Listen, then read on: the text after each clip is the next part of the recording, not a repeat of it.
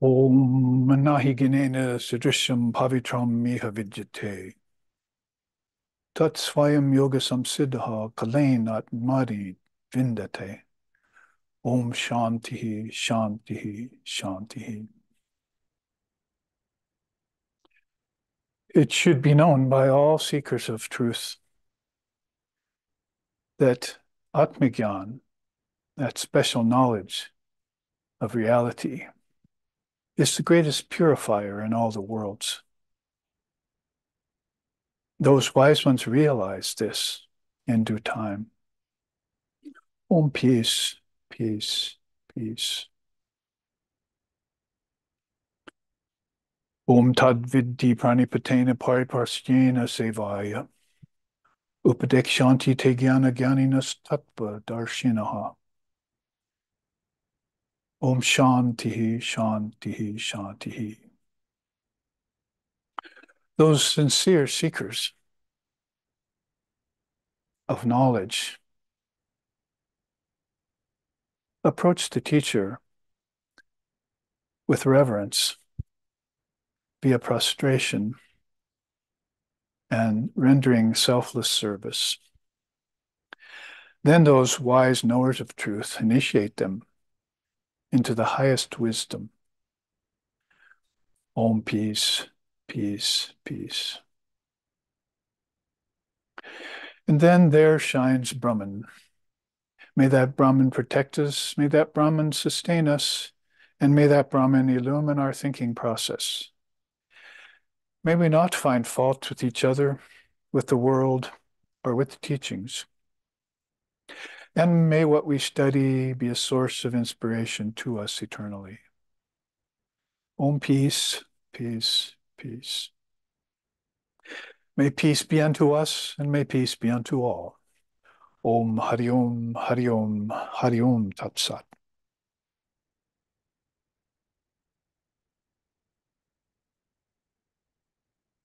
And with these two slokas from the Bhagavad Gita by Sri Krishna on the highest wisdom, which we know as Atmagyan or Vivekagyan, that knowledge which transcends aparavidya, the lower knowledge in sciences and arts and so forth, and is specific for introducing the sincere seeker into the atmospheres of higher truth, the province of the enlightened, as Gaudapada, the great Advaita Vedantist, has told us.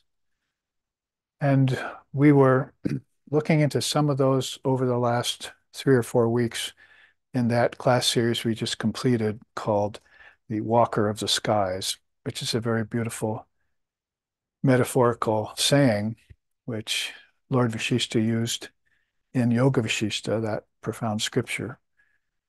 We have our own translation of that in SRV, which an edition of that, which you can look into, which is a slimmed down version of the slimmed down version, which is a voluminous work.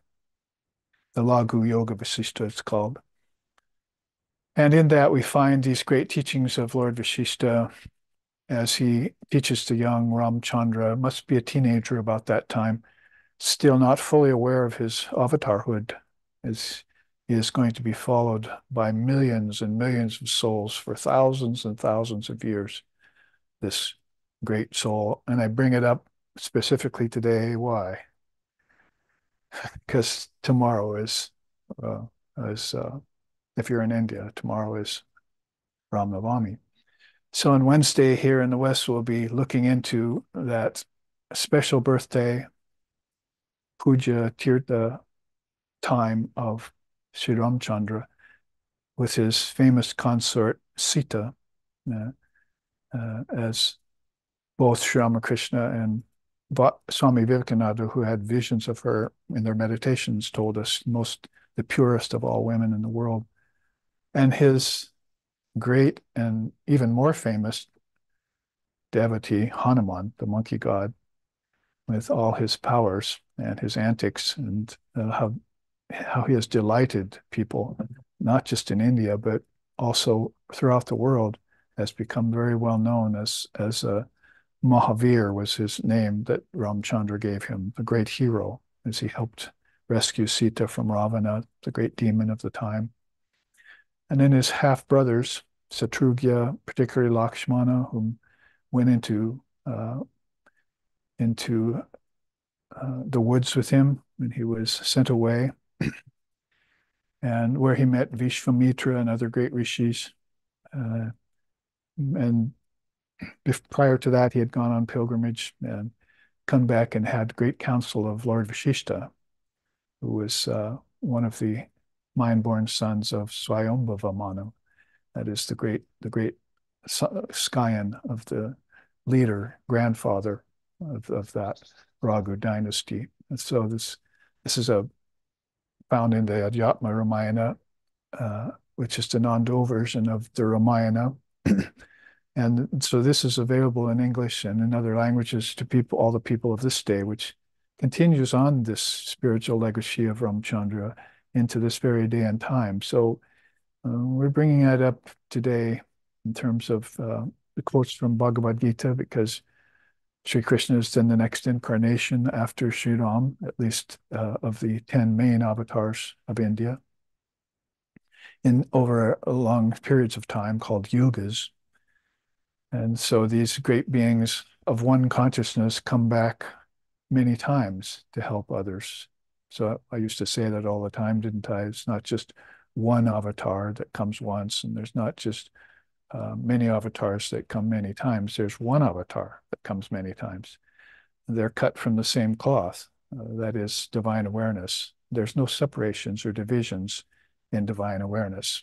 You use that analogy of velvet cloth, and you just take a scissors and you cut out different shapes. And one shape's called Varaha, which I'll read for you in a minute.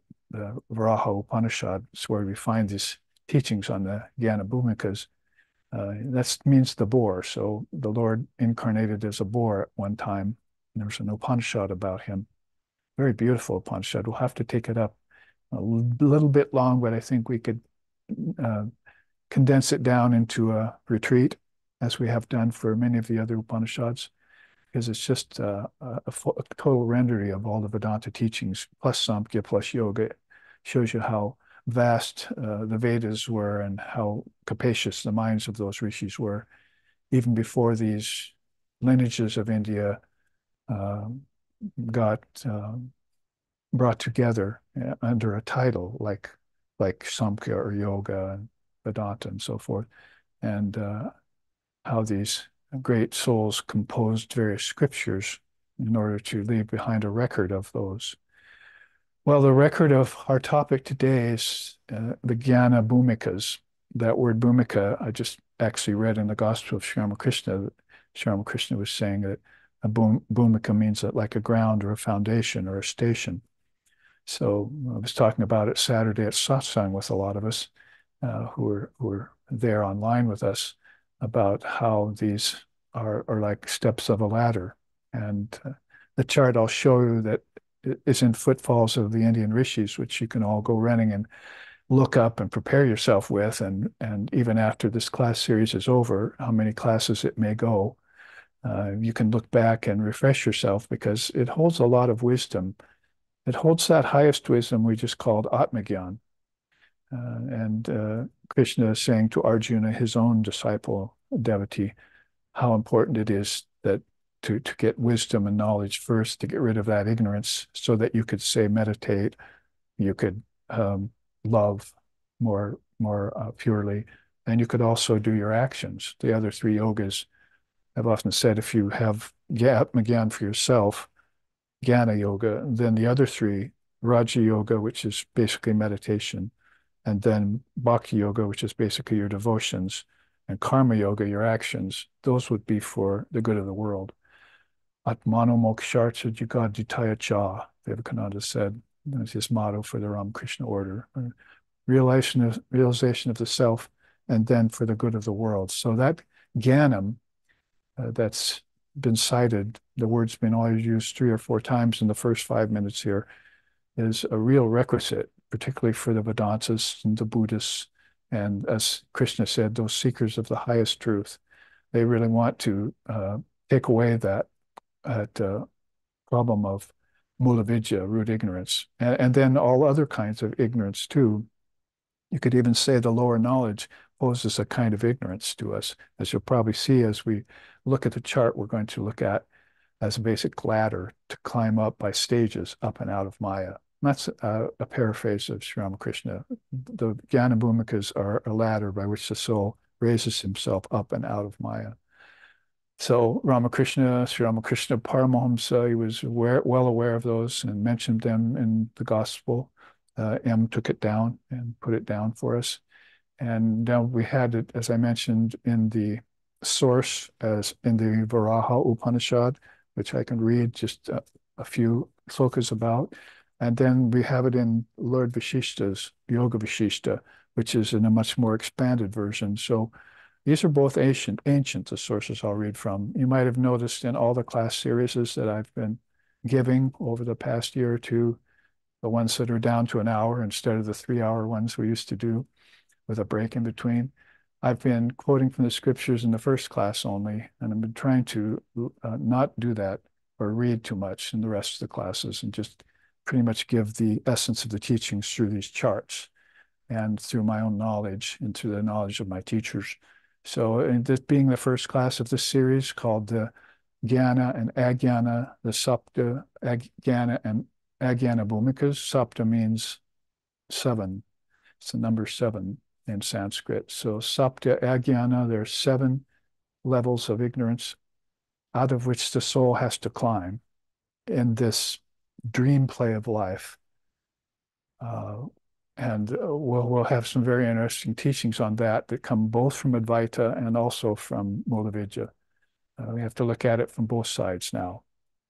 Om Natatras, as we often say, Om Asat Vidyate, Bhavo Nabhavo Vidyate Sataha. They looked at both knowledge and ignorance to determine how they can raise the soul quickly out of darkness and delusion, and set them on the path to truth as quickly as possible. Just a mere act like, say, eating your breakfast, as I was doing this morning, brought tears to my eyes because of all the people who are suffering from hunger in the world. See, so you may be enlightened, you may not be enlightened. Who can tell? And but the only thing is that if you're a sensitive soul, then you're going to have feelings for others. You don't want them to starve. You don't want them to suffer hunger. You don't want them to be thirsty when most of us can have access to clean, pure water anytime we want, as if it's just obvious that it's there for us. So that means these seers have that same kind of intensity in them. And they don't necessarily look at themselves as being enlightened. Sri Ramakrishna, they asked him, he said, I don't know anything about it. I only know that Divine Mother speaks through me and opens my mouth and does everything. So it came to my mind this morning as I was eating breakfast, and putting it up in a God blog next week,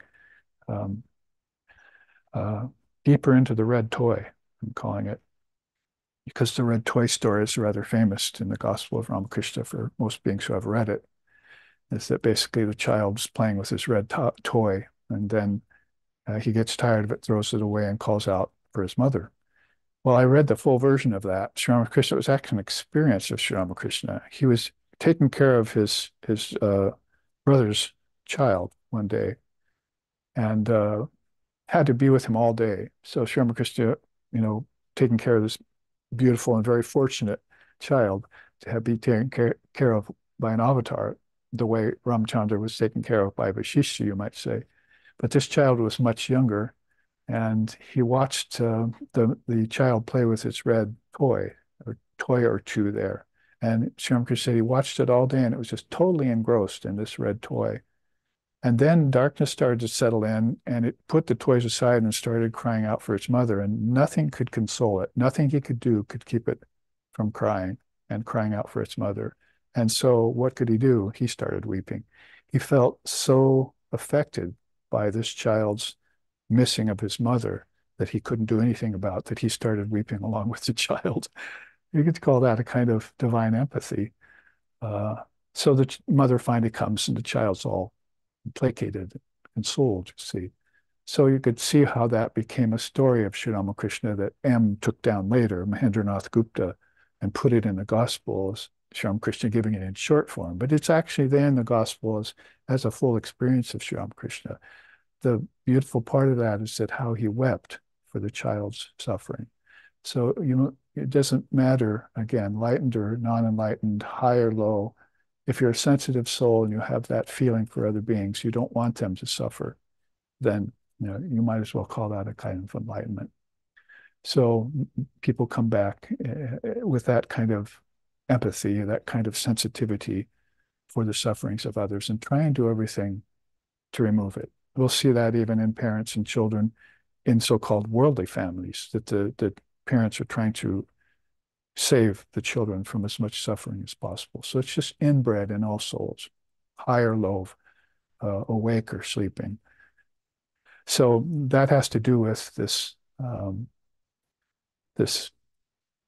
penchant for compassion that is there, and so that's why the seers look at the Ajnana Bhumikas too. They're listed instead of just the Jnana Bhumikas. When I created this chart, since the 7 lower stages of knowledge, that is it's kind of a contradiction, but they actually call it lower stages of knowledge. It's actually 7 stages of ignorance because knowledge hasn't dawned yet. So we'll see. That's one of the things I was saying. For you, it's going to be very good to know that there are higher stages of wisdom for the mind to climb. You see, it's just like the limbs of yoga, see, or the steps, the stages of Buddhism and so forth. The mind has to have something to cut its teeth on, spiritually speaking. And so you don't even need to call that practice if you don't want to. You just say, that's what's to be done.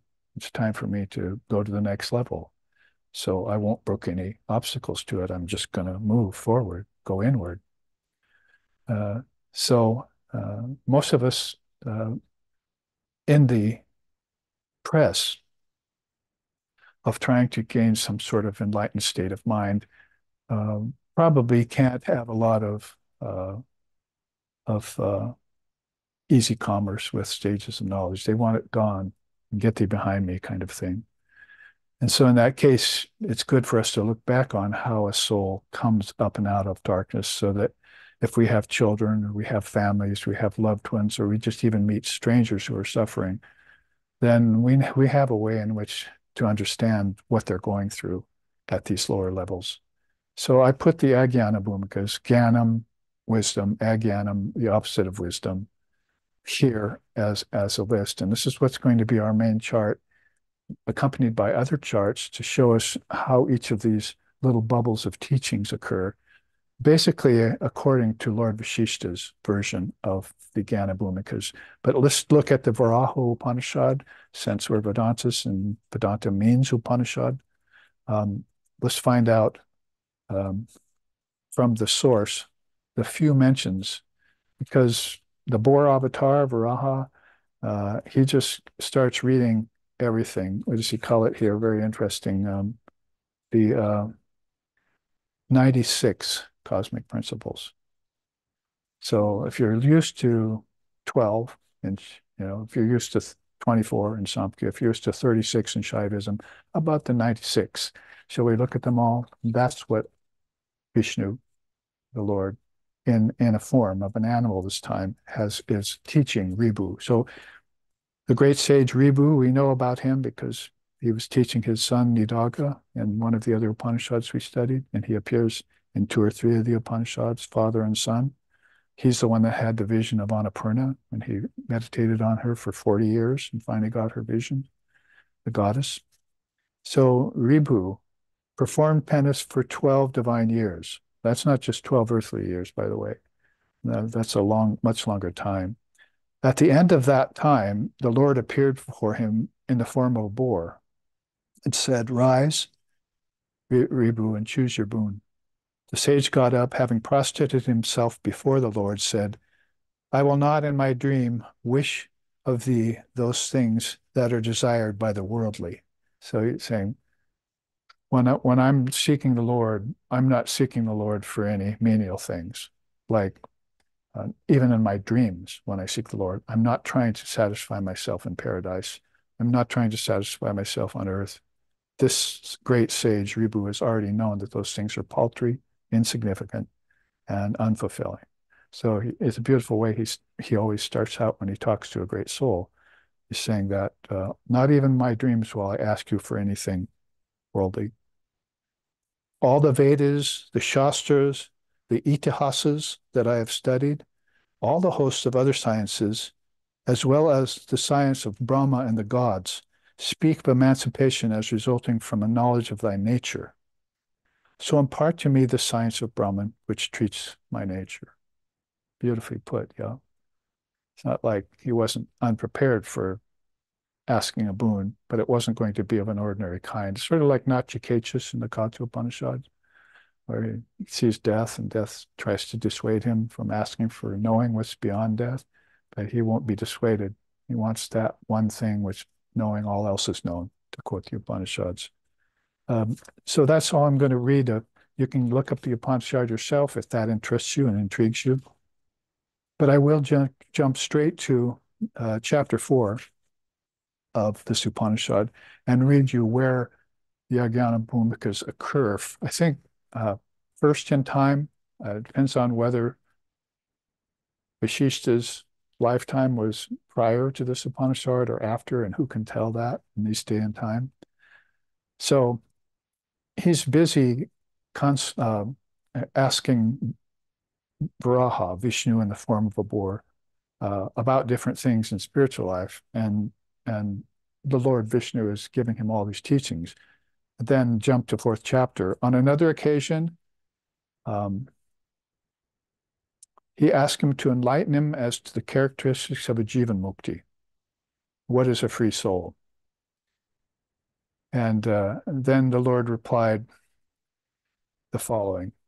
In the 7 bhumikas, or stages of development of wisdom, there are 4 kinds of jivan muktas. Of these, the first stage is subhecha, right desire. The second is vicharana, inquiry into the nature of God, reality. The third is tanumanasi, or pertaining to the weightless mind, the mind that's been stripped of weights. The fourth is sattvapadi, attainment of sattva, that is pure sattva. The fifth is asamshakti, non-attachment. The sixth is padartha bhavana, analysis of all objects, outside and in. You look at the outside objects and you see how they came from the mind, and you have samadhi with them, like Father of Yoga was later to write. And then you understand the outside and the inside, and then you can go beyond them both. And seventh, Turiya, the fourth or final stage. Then the Bhumika, which is the form of pranava or om, is formed of and is divided into A, U, M.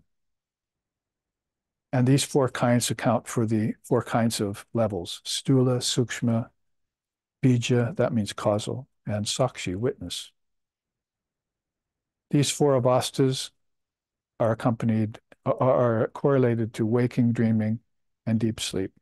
You see how, in just a few words, the ancient Vedanta that the Lord knows about, is being read out very quickly and directly to a soul who is qualified to hear it. And otherwise, you may take all 3 of those 4 things plus the 7, and you start having to explain them to people to help qualify them. Here again, you're doing this for compassion for them so that they won't suffer in ignorance later because they have not heard these teachings. And they may attain some level of some quality somewhere, but it might not be accompanied by the stages before it, and it might not be able to lead to the stages beyond it. So you want to make sure that it's given thoroughly. But when you're talking to Ribu and Nidaga, you don't really have to do that. You can just appear and say, they ask you a boon, you say, remember these teachings you had? Here's how you put them together. You ask what a jivan mukti is, that's what a jivan mukti is. So when we're studying this, This is what we're going to reach, Turiya.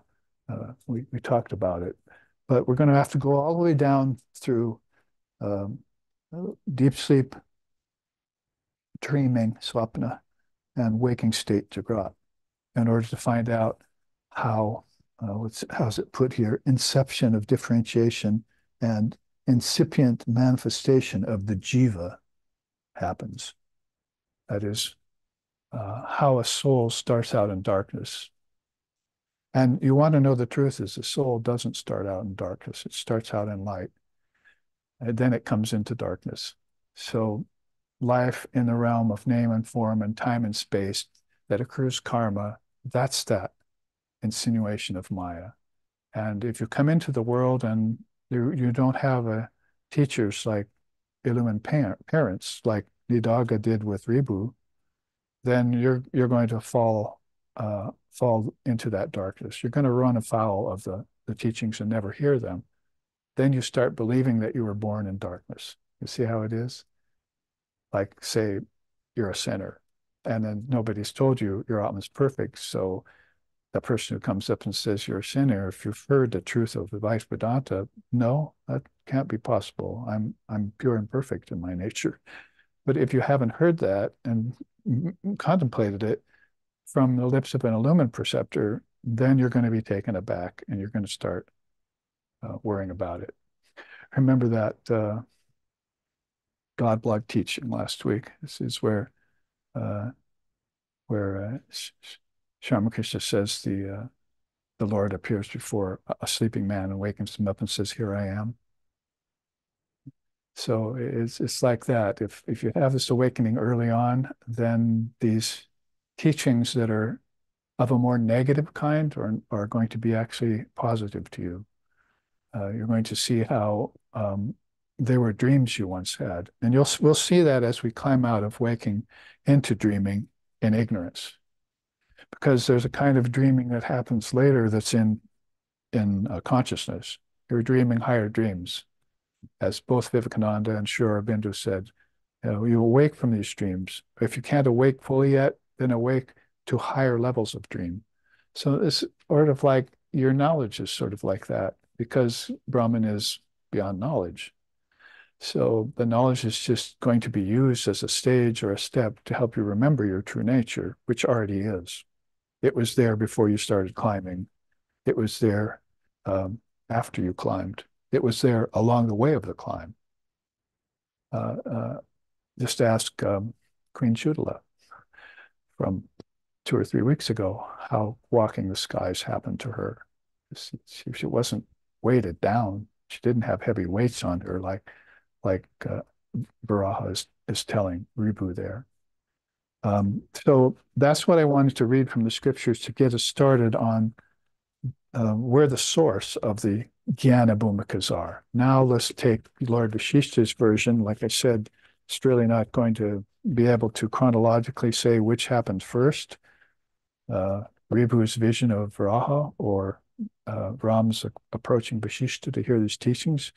But basically, um, the teaching of that Vasishtha is giving to Ram comes from a story of Swayambhuvamana giving this teaching to Ikshvaku. So Ikshvaku is a great king of the solar line. He meditates. He has a vision of Swayambhuvamana. That's the highest Manu and uh, of the level of Lord Brahma.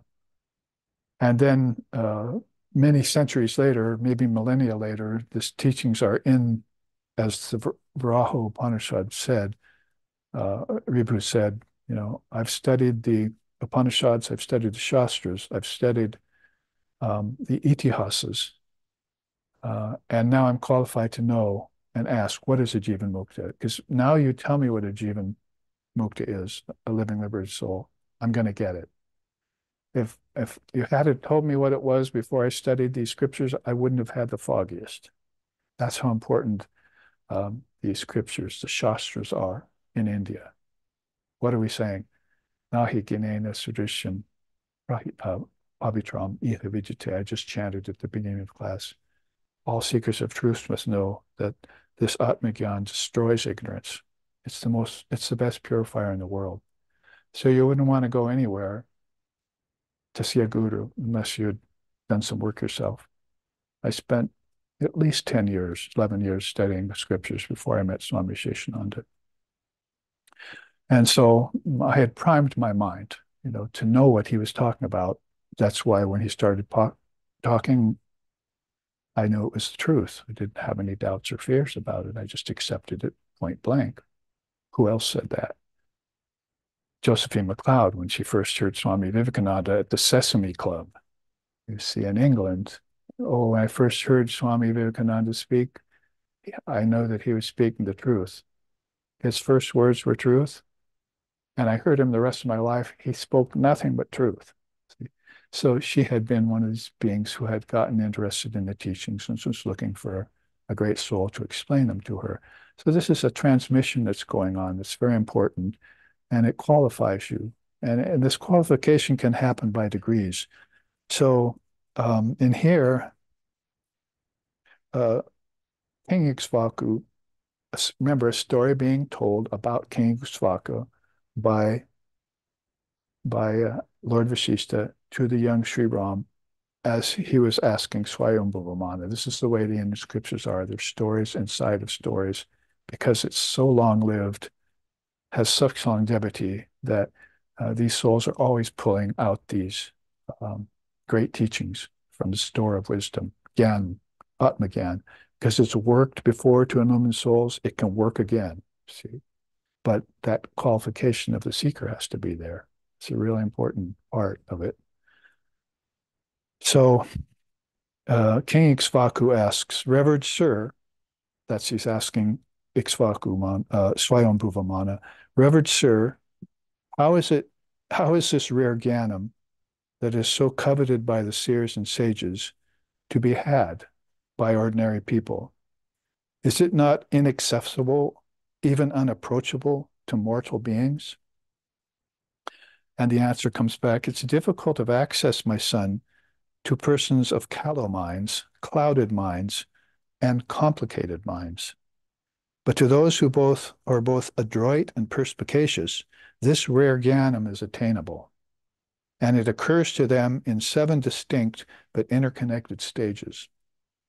I will outline those for you now, as this is a great teaching conducive to enlightenment. If you're looking at this version of Yoga Vasishtha, that starts on page 207 in the story of Ikshvaku. So, gathering his thoughts, Swayambhuvamana then embarked on elucidating. He says, he starts talking about all of these stages.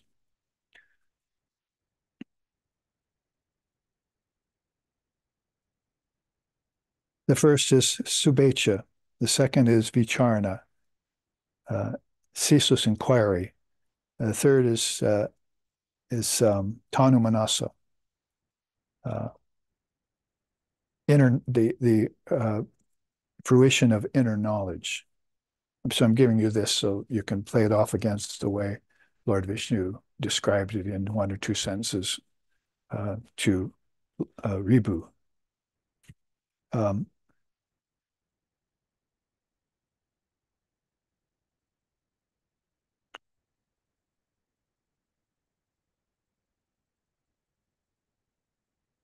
Then there's Sattvapati level.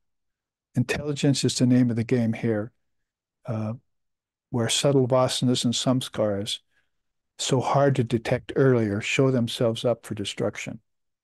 Now, that's very beautiful. That's, again, what Lord Vishnu was telling Ribu. That's the attainment of sattva. So if you want to know what pure sattva is, it's when you start seeing what's happening to you. You see, basically, you see your past births, and you begin to awaken from the dream of life. We'll get to this by stages. And then all of a sudden you're launched into this first level of Subhecha, with all of its concomitants. It's very beautiful the way it's put here and later.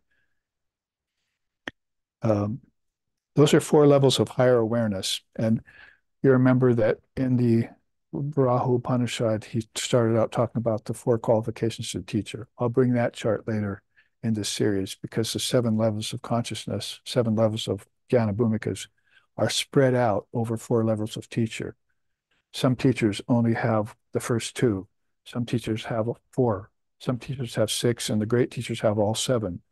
So that's a very beautiful teaching that the seven Jnana Bhumikas fall inside or over the spectrum of four kinds of liberated souls. So it gets all very interesting, and the inquiring students want to know that so they can get the highest teachings.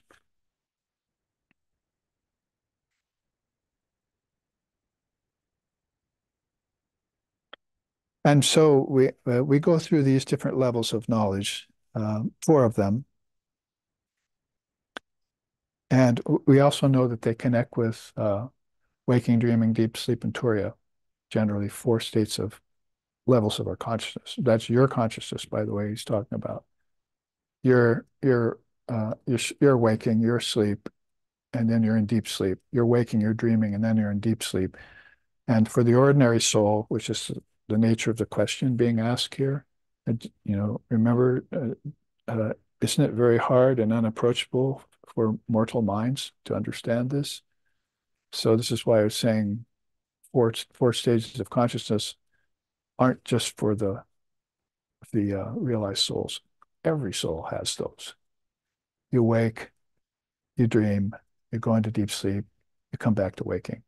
But most ordinary souls don't go into turiya or samadhi when they do this waking, dreaming, deep sleep round all the time. And so that's why they quickly connect this to the four levels of teacher and then to the four states of your own consciousness. This is the hands-on Vedanta. And really, this is Advaita Vedanta that you're approaching. These are the real steps to the ultimate truth. We'll see that when we talk about birth and karma and darkness. So this is a kind of introduction. I won't go into all of Lord Vasishtha's teachings because it gets much more involved than what's in the Varaha Upanishad.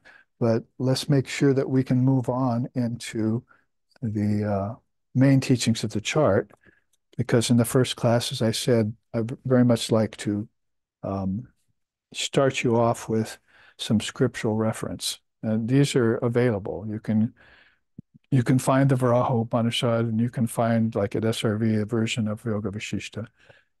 And I'll expect these for yourself.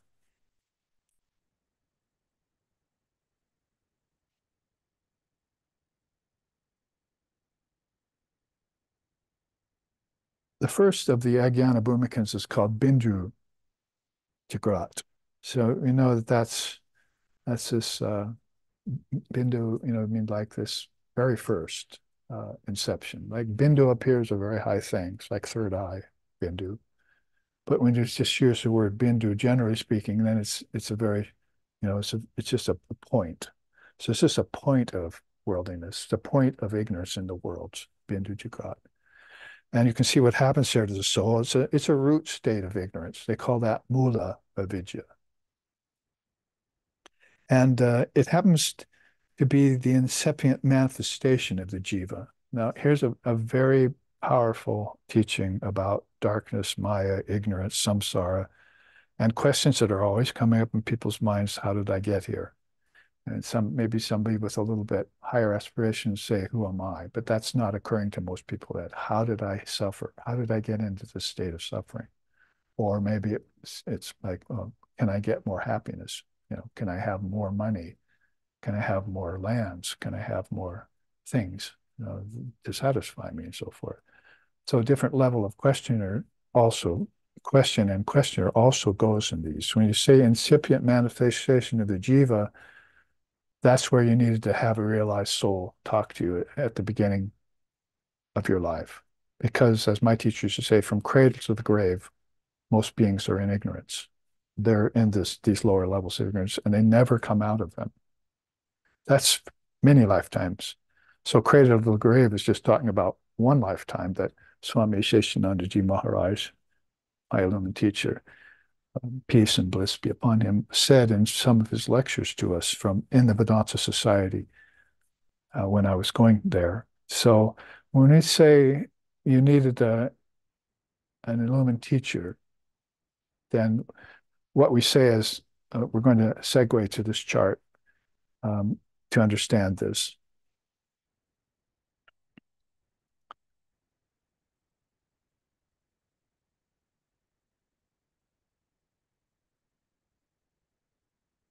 It's a beautiful image in the back, this huge sinkhole that the ocean's flowing into.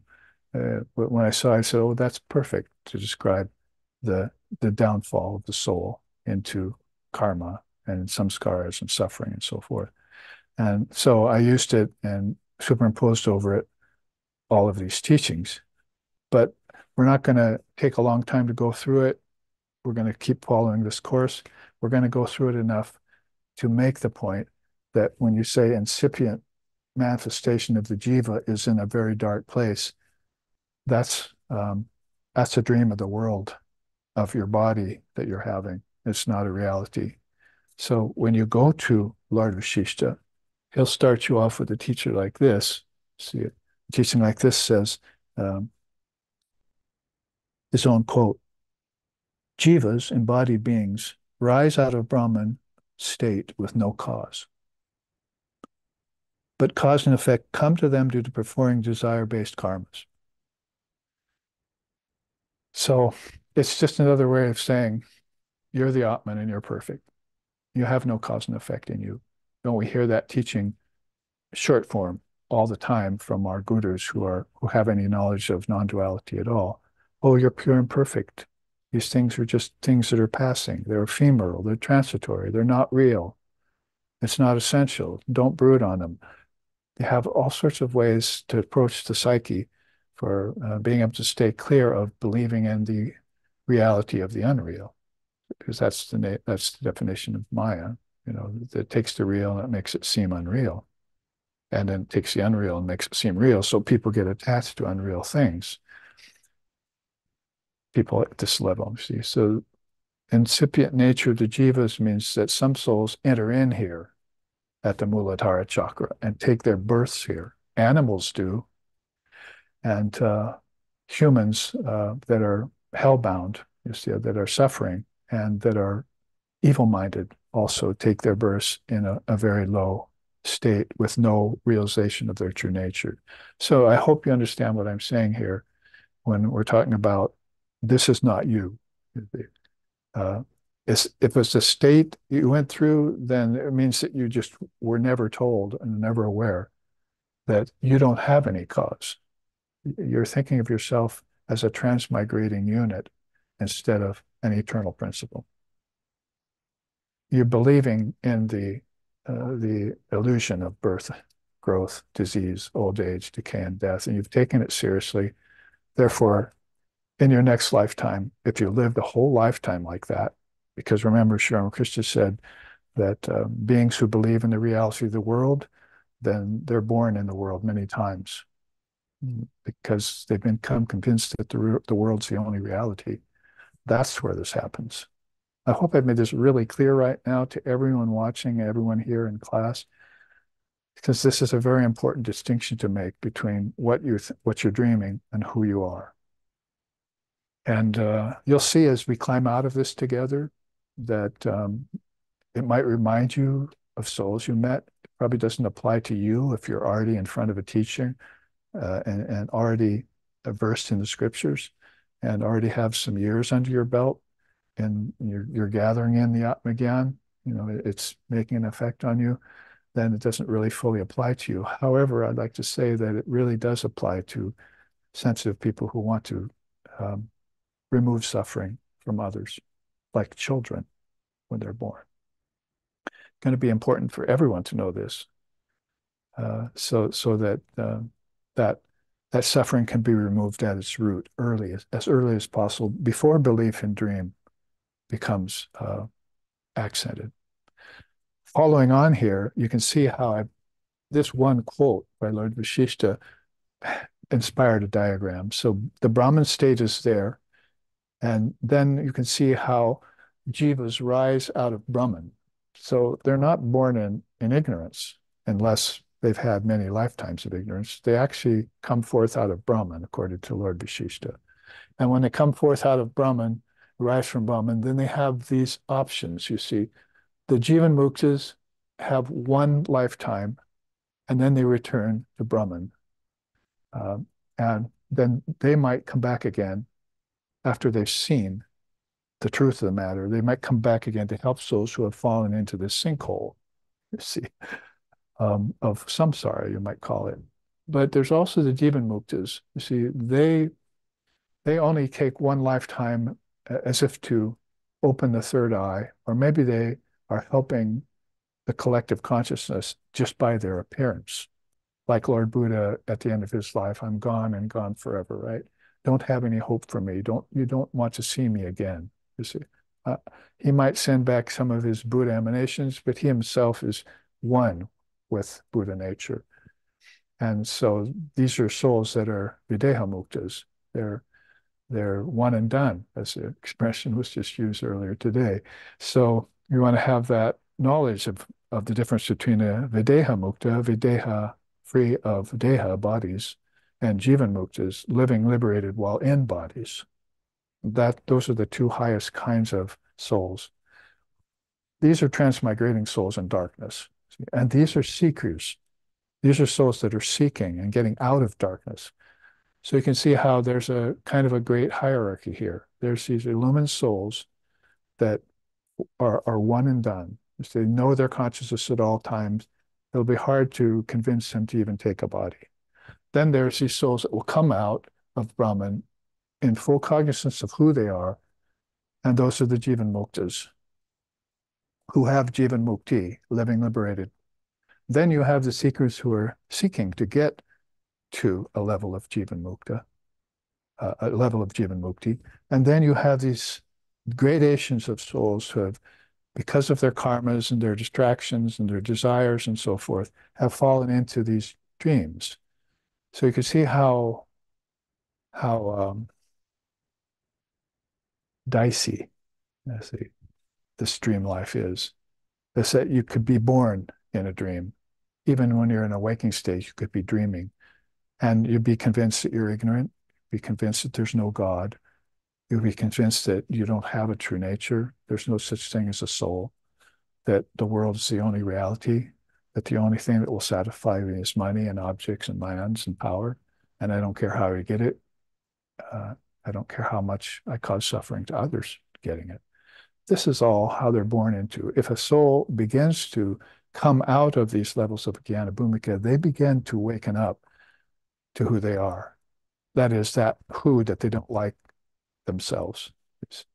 That's the ego. The ego becomes so pronounced, and we'll see that individuation is also beginning to happen here, you see. So you're beginning to become aware of yourself as an individual. You might think that's a teaching of positivity, not here. You see, it's the individual you want to get rid of as you graduate. So like Holy Mother said, forget your personality, remember your true self. Because at the level of people were coming to her, who were very fortunate people, she was helping them diminish their egos, not try and make themselves individuals who thought themselves to be separate from nature, and then try to get power over nature. I'm jumping ahead here, but to give you an advanced explanation of how the soul is experiencing itself and not liking what it sees. If it likes what it sees, it's like Krishna saying in the Gita, be indifferent to the evil, right? There are four kinds of attitudes that you can develop. And you can support and love other beings and God, and you can be compassionate for those who suffer and so forth. But for the evil, he just says, be indifferent. They're not going to respond, so you don't go there. Very few souls will go there and try and help those souls, because they're just going to try and use that soul to get their evil end satisfied. So that is something that you just kind of leave alone. And you might remember when Vasishtha first counseled Ram, that Vasishtha himself had been put in a state of Maya by Lord Brahma, his father, and Lord Brahma had put him under a spell of Maya. And Vasishtha came out of that spell of Maya when Brahman lifted and said, "What did you do to me? I felt horrible." Well, that's how the people in the world feel. So I wanted you to have that experience. You'd have compassion for them because you're going to have a birth now down on earth. That's your next assignment, as it were. Talk about mission impossible, right? So basically, Vasishtha got reborn, and main reason was to counsel the avatar of the age. So it wasn't all bleak and dark, was it?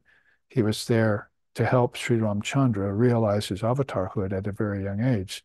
So this is all woven into this great Ram Leela with Sita and Hanuman and Lakshmana and Lord Vasishtha and Lord Vishwamitra. It's just this ancient, beautiful, complete story of divine manifestation in form. It's like almost incomparable. So now we've explained Brahman state, and now you're convinced, right? If you weren't before, oh, I just come out of Brahman, I go back to Brahman. That's it. I'm just Brahman. See, say no more. Game over. But what about all the souls, and how do we explain these dark worlds that people are being reborn into? They're dreaming themselves into ignorance. They're dreaming themselves into dark minds. They're dreaming themselves into physical bodies. Some of the teachings say even lower than human bodies. They'll dream themselves into those, like animals, insects. It's like you having a dream of being a moth one night. It's not such an impossible uh, thing, is it, to envision or imagine that, because you had a dream of it. Well, that's what they're having dreams of, these different forms. So if we come down here, you can see that jivas that rise out of Brahman uh, engage in mental projection and associate with Maya. So there's you might call it the primal error. Is that unless you're accompanied by the eternal companion, unless you're aware of the Divine Mother as your guide, because these beings have previous lifetimes in darkness, but these beings could have previous lifetimes in light. So if they come down the same process, they're not falling victim to the six transformations, to the illusion of growth and illusion of birth and death. They're aware of themselves all the time as great souls. So they'll, as it were, follow these souls into darkness and help retrieve them from it.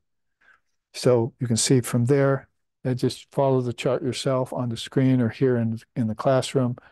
Then that's where it's realized by some souls that, oh, yes, we're falling into Maya, but those light field souls are going to say, but yes, that's Brahman's Maya. See, so uh, a lot of conventional religions can't go there. But India takes that stance. Is that there's this poison in the snake, but it doesn't exist outside the snake. So you can't say it has an independent existence. So evil doesn't have its own independent existence, like an incarnate devil or something. It's all coming out of Brahman. And I've made this conclusion based on the wisdom of my teachers. And now when I come into Maya, I say, oh, that's just Brahman's Maya, you see. And I don't have to fall victim to it. I can just walk through it. Later on, Father of Yoga will come to you and say, walk amongst the sense objects, just don't get attached to them. So, I mean, from the ancient times in India right on up to more recent times, in Father of Yoga's appearance in around 140 AD, you're getting these teachings of beings who can come into Maya and just call it Brahman's Maya and not get all philosophically convoluted about it, like Maya has its own existence, or, that it's real.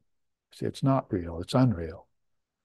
Or sometimes they say it seems to be real, but it's also unreal. And then they'll step back and say, it seems to be real, it seems to be unreal, and it seems to be it seems to be both. And then they'll step back there and say, it seems to be both, but then it seems to be neither too. So by the time you get to it's neither, you've got a soul that knows it inside out, knows this like the back of his hand, see, in the process, and is just indifferent to the evil and in an ever awake state, that cannot fall into sleep and dream anymore, and knows the nature of bijam. Bijam means causal state. In the Upanishad, I just talked to you about that. He said you have to become aware of the gross, uh, the subtle, and the bijam. The bijam means causal. Everything comes from a seed. So we're trying to look for a word in English for that, so we call it causal, and we try and assign that causal to our deep sleep state because we're trying to figure out how objects got formed. And we're going to nature and seeing nature could do it by itself somehow, but consciousness had no part in it. So you've got this loggerheads between science and the science of philosophy in India. And you can't you get caught in that kind of a problem. So there's a solution for it right there. Is that you can see that this source or origin to all things is in your own consciousness. That's what we're studying, basically. Take the four states of your own awareness and lay it over this: waking, dreaming, deep sleep, and turiya. It's even built into the names of the stages of knowledge. So that's how ancient and how certain it is. So just say Brahman's Maya. Coming down from that, uh, they perform action with desire. Uh, Now we're talking about the incipient manifestation of the jiva, right? They start engaging in action and they're doing it with desire. Notice the name of the chart: desire, karma, samskaras, and rebirth. Basically, if you were just to stay here, you wouldn't have to say anything. That wouldn't be a appropriate title for the top part of this chart. I just say existence in Brahman. I am Brahman. I am that would be the title for the chart. So saying that this is the very important part of everything, the Advaitic or non-dual part is that thou art that. And your forgetfulness of that has led to this. And when it led to this, it was never real. Your suffering wasn't real. Your ignorance wasn't real. The karmas and actions you did was not real. And the births and deaths you suffered were not real. The suffering you caused to others were not real. You only believed in them in a state of separation from your true nature. And that got convoluted and exacerbated, see, over time, leading to samsara. Well, if you've never heard the non-dual truth, you can see what a state you would be in. And what would you call that state? This millennia, what you see all around you, people not believing in God, don't know their own soul, malcontent, brooding, depressed, suicidal, taking drugs. All of those things are results of being separated from your true self, which has everything you need in it. That's the fulfilling state, Brahman, Atman. And the Jnanam will help lead you back there in case you've forgotten. So Brahman's Maya, performance of action with desire, yes, those beings who want to stay free and they have some wherewithal, they'll do good actions. Mixed actions, they'll be very careful of. Those are very confusing. And of course, negative actions are for those souls who are very ignorant. And karma accrues. No matter what kind of action you do, karma accrues. If you're talking about a Jivan Mukta coming to this level, you're talking about a soul who says all action takes place in nature, not in me. So I've kept my actions very pure, and their result has come from them, but it hasn't bound me. See,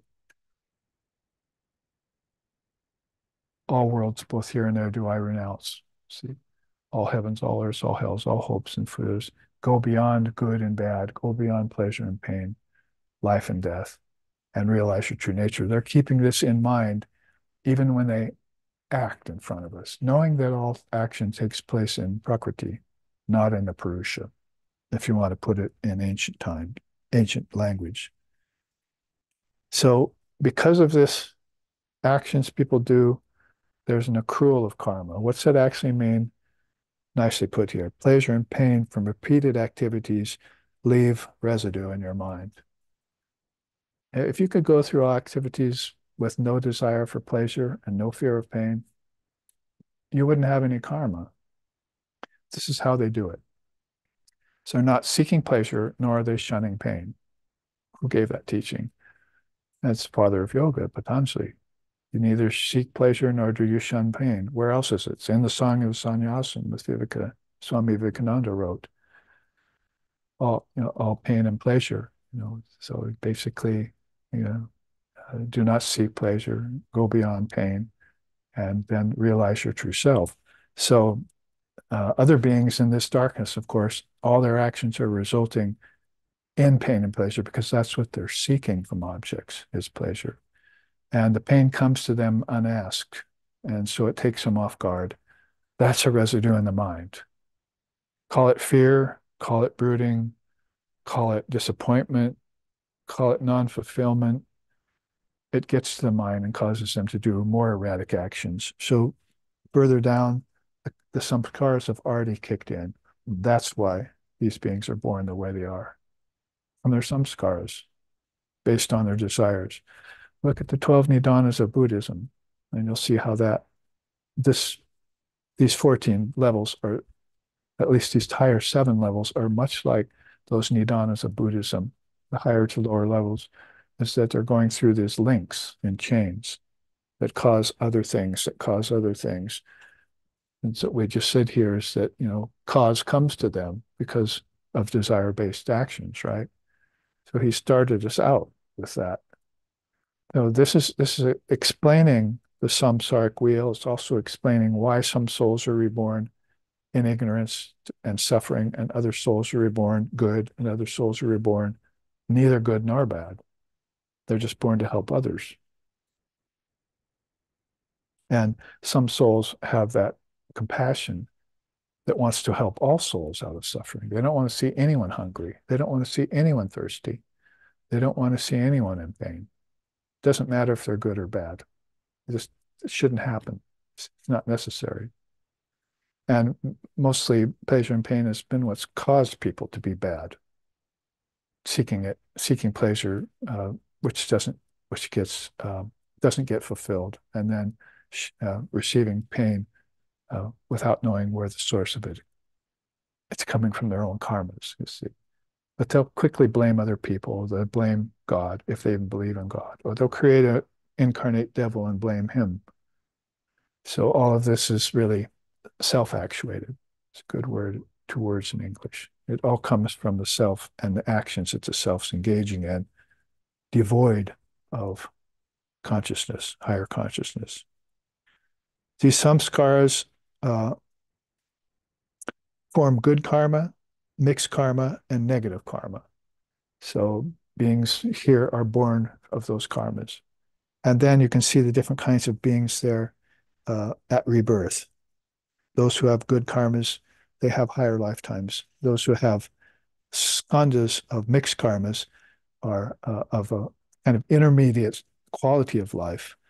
And then those who have negative karmas, of course, they'll come out violent, deluded, impaired, diseased, and so forth. And this is all based, of course, on the way that they took their birth and what they did in their previous lifetime. So many lifetimes can go by in this state over ages. And this is called Kali Yuga, age of darkness. So we can see how condensed that darkness has become and how averse to light people are, averse to practice. We were reading Sri Ramakrishna the other day, and he said, most people are just averse to spiritual practice. So he learned that. He was just saying it matter of factly. It wasn't saying, oh, gee, I wish they would get busy in practice. He just saw that's the way they were. They were averse to practice.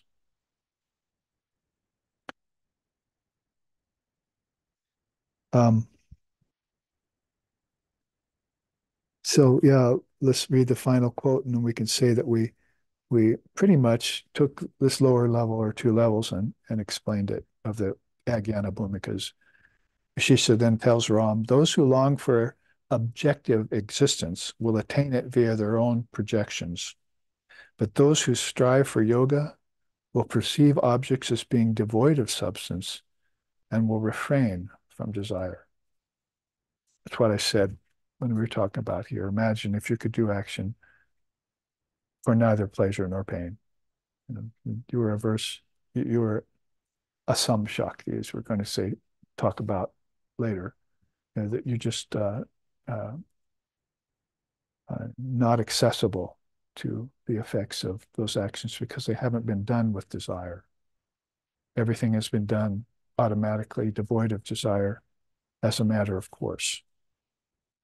This, you can find this chart if you want to look at it longer and deeper in the footfalls of the Indian rishis. Let's go back here now and pick up these lower stages of ajnanam. We said number one is really, we're talking about 14 here, aren't we? Number 14 is the lowest of all of these 14 stages, if you want to put them together. So born in a root state of ignorance. Why? Can you all tell me now why they are born that way? Now, do you know the nature of ignorance? Now, do you know why people suffer? Now, do you know why some people aren't like you are? Uh, Everyone watching, you're also high and enlightened, right? Full of light. So you've escaped the lower bhumikas and you're looking at higher grounds, to attain higher grounds. But don't ever let anyone come back and tell you now that that there's no cause for this. Ultimately, there's no cause, but the reason why they're suffering is that they engaged in cause and effect through actions. And then they're born that way the next time. So since you don't see their previous births, and you probably don't even see yours yet until a higher level of knowledge dawns on you, then you're caught up short trying to explain it. But these seers are not caught up short trying to explain it. They'll tell you directly, but you have to be qualified to hear it. This is like Divine Mother filter. You could speak the highest truth at some people and it'll just go over their heads. It's like Mother put a filter there. They're not ready to hear it. You're wasting your breath. You see, you can talk non-duality till you're blue in the face like Vishnu, unintended, but they're not going to hear it. So don't tell you I didn't give you very good answers for two things here. Why people are ignorant and then why you see them suffering. Let's go to stage 2 of the Ajnana, or 13. Awareness of individuation. I think I can already assume that when we talk about the ego, that it's not such a good thing to say that in spiritual circles, is that, oh, I know myself as an individual now. Well, in psychology, Western psychology and so forth, with therapy and all that, there are some souls that they're trying to work with who are trying to realize them, they're trying to separate themselves out from a mass of misidentification of things. So that's what you call becoming an individual. You see, we've heard that back in the 60s, 70s, and so forth. So Jagrat, it's in the word, it's in the world, right? Basically. And people are beginning to see themselves as separate from everything else. So the next entry here, after awareness of individuation, is inception of differentiation. So now they're calling themselves different from both nature and from you and from God. And these souls that are in the Brahman state and return to the Brahman state naturally, they're not saying that. They're saying, you and I are one. The world is in me, and I'm one with God. I and my Father are one, isn't it? So you see what a vast difference there is about a person who knows the indivisibility of consciousness and those who are in a fragmented state of ego life. And they're not connecting nature to their thoughts. Like we said satsang yesterday, we were talking about that a lot of beings haven't made that connection, that objects are just projections of the mind. The whole world's a projection of the mind. Let's move on because we're just getting out of darkness as quickly as we can. So number 12 or number 3 of the Ajnana Bhumikas is the Mahajagrat. Progression of repeated rebirths and believes man and universe to be dissimilar. You see, then they call about the the the difficulty of the razor's edge path because some of these individuation, if you're at a higher level, all right, you say that's a bad thing. But if you're not at that higher level, you say that's a good thing. I'm realizing myself to be an individual. See what I mean? Maya, how Maya works. It's the same here when you say believes the universe and the self to be dissimilar. So that's a bad thing at this point. But it's a good thing for the Jnani. Yeah, I'm not like the universe at all. But the Jnani is saying the universe has come out of me. The Ajnani does not know the universe has come out of his mind. I don't think I can put it any clearer than that. And that explains that particular stage. Mahajagrat is the person who's in the world in a very big way. You want to say that. And they're beginning to see themselves and the universe as two distinct things. And what comes next? Desire for it. It's separate from me, so I want it. But the Jnani is saying, that came out of me. I already have it. See what I mean? Do I see nodding heads here? It's just, the difference between a more enlightened soul and a less enlightened soul, if you want to put it gently. And that's why it's good to study these Ajnana Bhumikas side by side with the Jnana Bhumikas. We could have just jumped into these 7. I could have done the whole class on those and just, given you all the benefit for knowing that, you're already coursing along in your spiritual life with lots of years under your belt.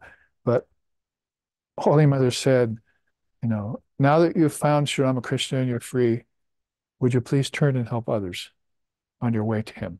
So we might be on our way to him, oneness with the Lord, Atman and Brahman being one in our realization, but we're supposed to take some up with us, you see.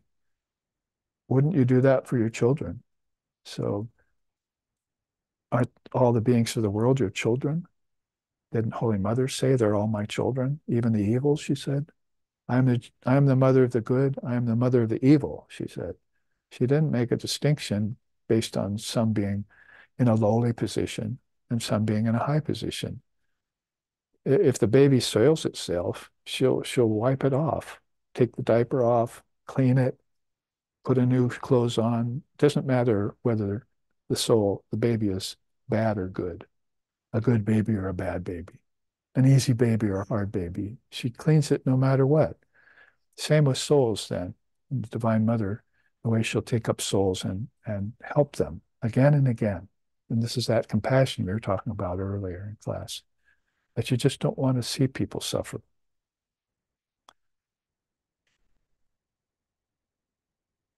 That's Mahajagrat in a nutshell. But we've gone quickly to that third, but we need to stop and show you a little bit about rebirth. Because it was the name of the chart we just looked at, desires, karmas, samskaras, and rebirth. Now in this chart, we can see that it's basically refinement of consciousness. Krishna puts it in this way. So let's take a little time here at the 12th level of Ajnana Bhumika, which is the third of all the Bhumikas, which is the third level of ignorance. I think you're probably all getting that as we're putting them all together in 14 stages.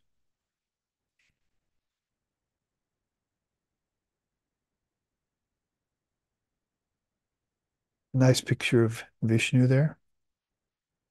Good, because we just had him in a different form, counseling the sage Ribu and his son Daga. So that when we look here then at awareness of rebirth, so progression of repeated rebirths is happening.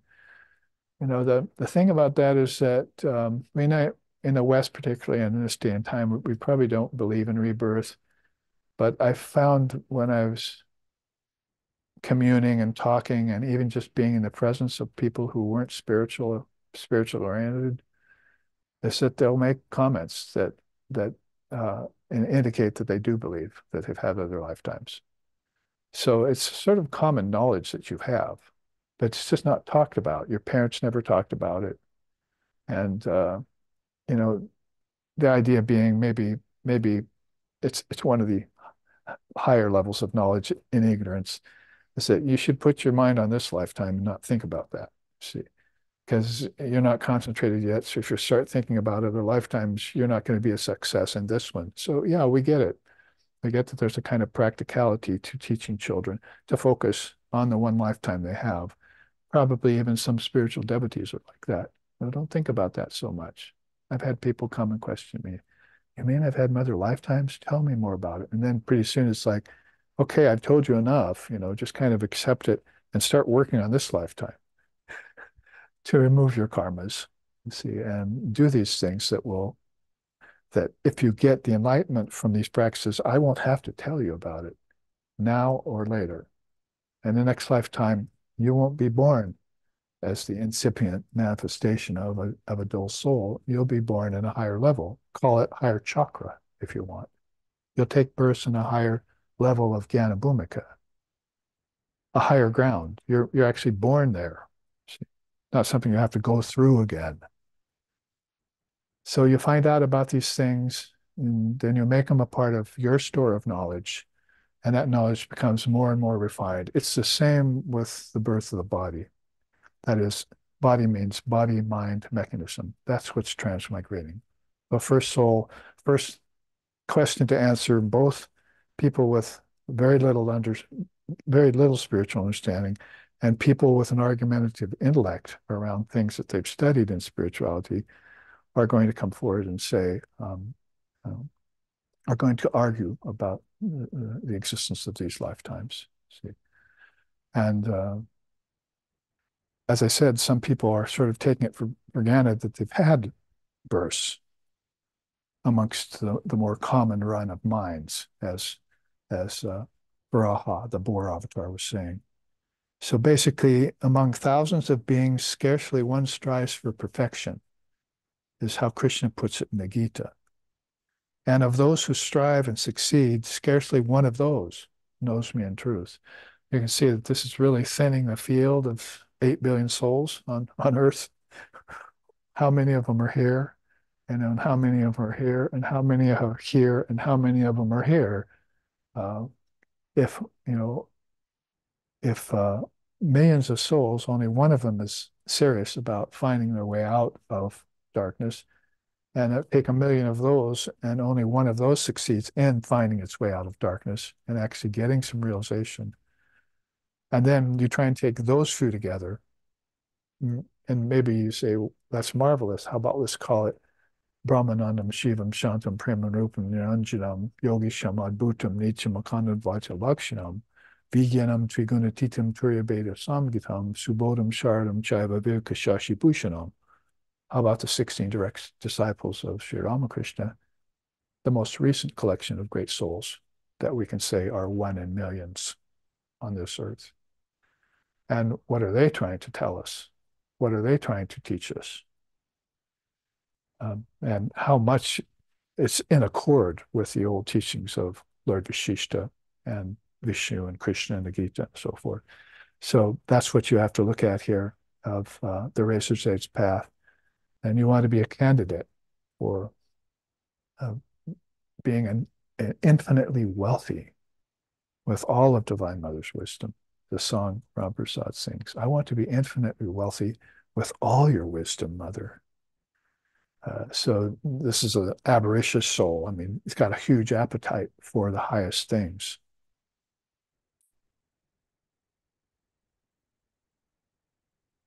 So here's how Krishna puts this process as far as the body-mind mechanism. Remember, transmigrating soul is a good thing to call these beings. They're born in ignorance, they live in ignorance, they die in ignorance. If by chance God intervenes in the form of a good teacher or a good set of parents and so forth, well, you'll see when we go down it, then things start to change. That is, the condition of the soul starts to change, and the atmosphere of the mind starts to change. So how does he put it?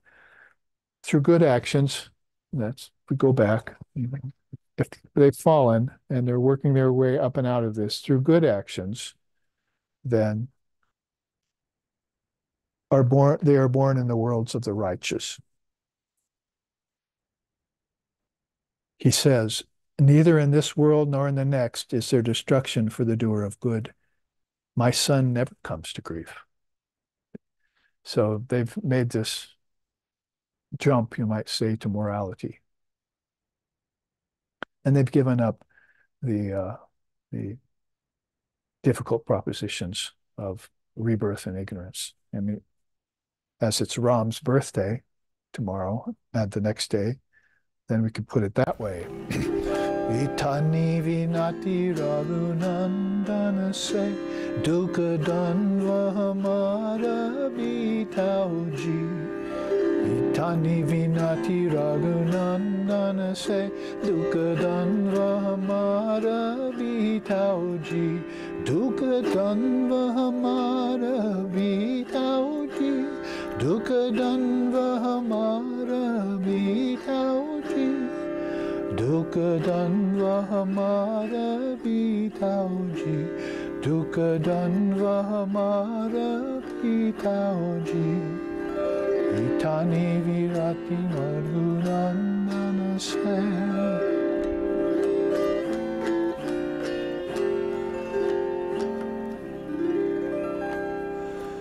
This is my prayer to thee, Raghunanda. Raghunanda is Ram, whose birthday is tomorrow.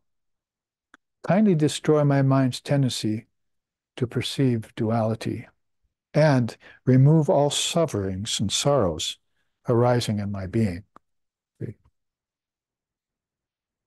For Atman alone abides.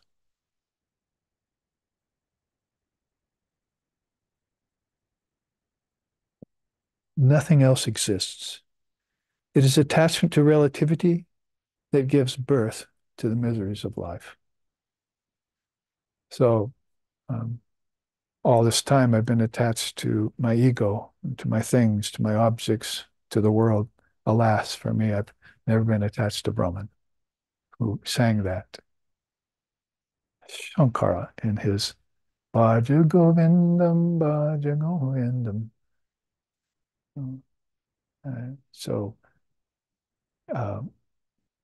Tulsidas, he's got a version of Ramayana himself, Tulsidas. So he's singing this song. So you could see how earnest he is in his appeal. The Lord should just come and remove all these ajnana, all this ignorance, causing problems like suffering and sorrows from him, and so he can move on. It reminds me of here when we say through good actions are born, they're born in the worlds of the righteous. So there's a reason why you see good people. It's not random.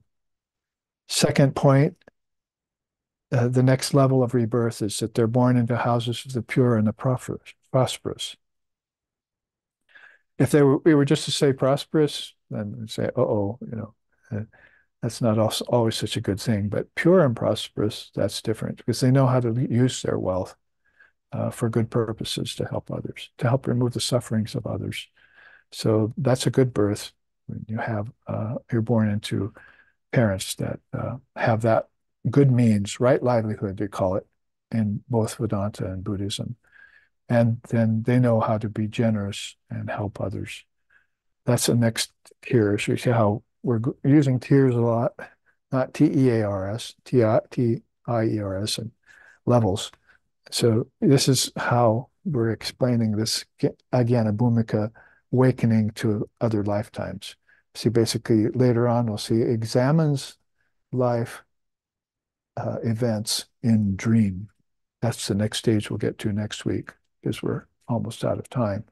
But you can see how if you take these connected, it's not like just one stage goes away and you don't have it anymore. The next stage goes away and those two are gone.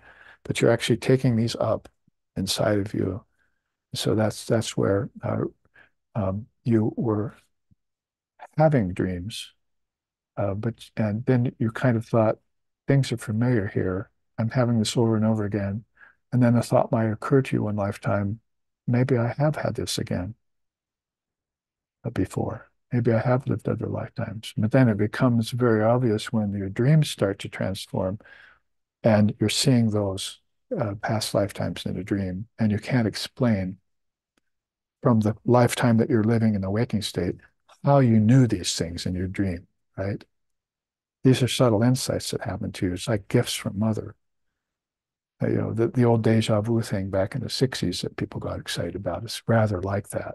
People are beginning to come out of these darker dreams and come into the light. The next level of rebirth, at that level, the soul seeks knowledge and is born in the family of yogis. Let's read the quote from the one before it, though. They're born into the houses of the pure and prosperous, Krishna says in the Gita, having attained the realms of the righteous and living there for countless years. One unable to reach perfection in yoga is born in the homes of the pure and prosperous. So that's what he calls picking up uh, the string of your yoga from lifetime to lifetime. Again, doesn't it prove this? If you had these awakenings in the past lifetime, but you didn't take them seriously, and no teacher was there to tell you that you should take these seriously and meditate on them, then in the next lifetime, these things have become a part of your mind's thinking process and they'll recur. And that's what he's saying here. Uh, or one is then born in a family of wise yogis or rishis. A birth like this is difficult to attain in this world. And why is that? Well, just reread this and you'll know why. Or look at how dark and dense lifetimes can be, and how evil actions are done, and how no empathy for suffering, no compassion, and so forth. You can burn yourself in town square if you're a Buddhist, and nobody will take note that you're objecting against war. See, you can see this happening even in our own lifetimes, these kinds of things that we want people to wake up and have qualify themselves for better parents, for better births, for the company of the holy, so that non-attachment can grow and desires won't be a problem anymore. Then the next level strives for higher knowledge. That means when they're born in the house of yogis, as Sri Ramakrishna said that, there are many hidden householder yogis. Of course, he was in India and he was saying this in the 1800s. There are many hidden householder yogis amongst us, and they make the world a much better place. They really add to the society, and even though they're not lauded or necessarily, people don't see them for who they really are. How about Nag Mahashaya and his wife in our own tradition? Whew, what a great pair of Shiva Shakti couple that was for us, who they are. So about this higher knowledge amongst spiritual seekers, he says, in such a birth, the soul retains knowledge of its previous birth and strives harder to attain perfection. We're already jumping up here, you see, to the Jnana Bhumikas when we read this. So this is why I'm putting this side by side. We'll do a 2-minute, 3-minute review next week when we come back. Maybe show this to where we left off and see how these are leading us to these out of the Ajnana Bhumikas to the Jnana Bhumikas. I have one more chart on rebirth to show you, too. That's a very important thing for us to not only just comprehend and understand, but to meditate on in terms of our own lifetimes and where we are today, how far we've come out of the dream, and how much darkness is left in us still to be exposed to the light, and in others, too. But as we finish up here, then the final point here is that purifying the mind through many births finally reaches perfection. And that would be, of course, the Turiya state here. Or back to this chart we were looking at, the Jivan Mukta state, living liberated. And he says about that, thus striving with assiduity and purified over many births, the yogi reaches the goal supreme. So this is a series, of successions of higher and higher births that very much corroborate from Lord Krishna's view in the Gita, Lord Vasishtha's teaching much earlier to Ram, the same avatar, Krishna, Ram, and how these teachings are given over and over again to this universal ear of the avatar. When a great teacher speaks those into the ears of an avatar, like whose birthday is tomorrow, Ramchandra, he's speaking it to the whole 7 worlds. It's just going to be a matter of who's listening deeply. So when the avatar begins to mature and come forward, like Jesus did, like Buddha did, like Ramchandra did, like Krishna did, like Sri Ramakrishna did, then you're there to hear it. They call that being an Ishvarakoti. You're devoted to the manifestation of God in that particular age, fully devoted to them, like we are to Sri Ramakrishna here. And the only thing to say to wrap up the class and this chart, then they live as an adept yogi, exemplifying the supreme goal. And Krishna says that one established in yoga is deemed to be superior to ascetics, to men of knowledge, to those versed in the performance of rituals. Therefore, be thou a yogi, Arjuna, steeped in yoga. Thus established in yoga, even at the hour of death, those higher souls get established and merge with Brahman. Om, peace, peace, peace, as we say. So very good. We've run out of time, and we've made our way, 3, maybe into the 4th level of Ajnana Bhumika. And you can look back on this in the footfalls of the rishis. And also this chart is there if you want to compare it across the board that way. Kripam Kuru Mahadevi Suteshu Pranateshu Cha Charanashraya Danena Kripamai Namostute Jananim Sharanam Devim Ramakrishnam Jagadurum Paro Padmoy Toye Shritva Pranamami Mahur Mahur Pranamami Mahur Mahur.